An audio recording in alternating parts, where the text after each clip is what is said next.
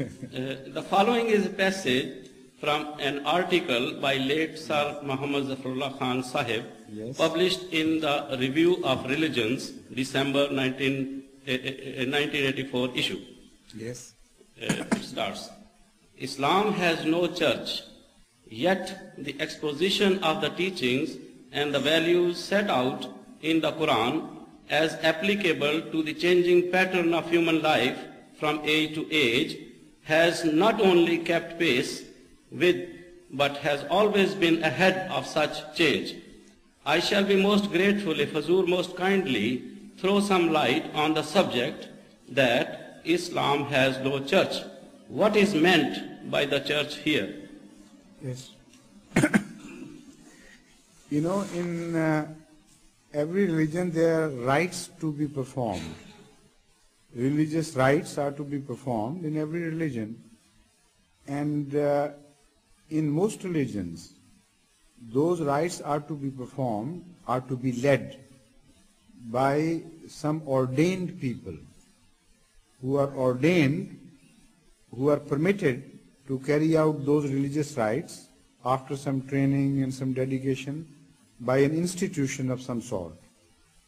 So when this worship or the institution of other rites is institutionalized completely, this is called a church. In Christianity it is institutionalized. In Islam there is no institutionalization of any sort. For instance, if there are a few Muslims together, they can choose their imam and anyone can lead a prayer. If somebody dies, anyone can perform the rites pertaining to the death. If a child is born, anyone can say the azan in one ear and takbir in the other. So every rite which a Muslim is expected to perform can be carried out, can be performed by any Muslim who knows how to go about it. So there is no monopolization of religious rights whatsoever.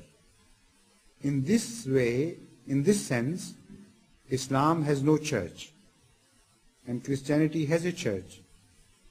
But in other ways, there are specialist people who specialize on religion and who acquire a sort of religious authority which is not imposed on people as such through a church, but who, being scholarly people, have respect in the society from that point of view, and also they are expected to perform the rites generally more often than ordinary people.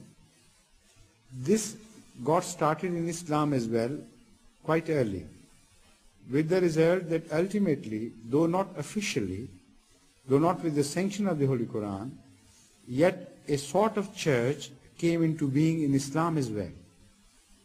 And this Mullah clergy, which has taken the whole society into strong grip now, this is a sort of unofficial Islamic church.